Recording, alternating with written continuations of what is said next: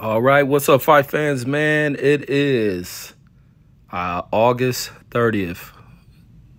Day pass, rematch clause date. No news.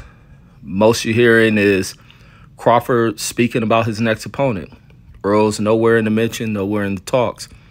And now where does Errol go, being that he is not going to be rematching this dude? Is it retirement? Is Errol hanging up the gloves? Is it done for Errol Spence? Is he moving on with life? Man, this is a sad situation, but the brother has been through a lot.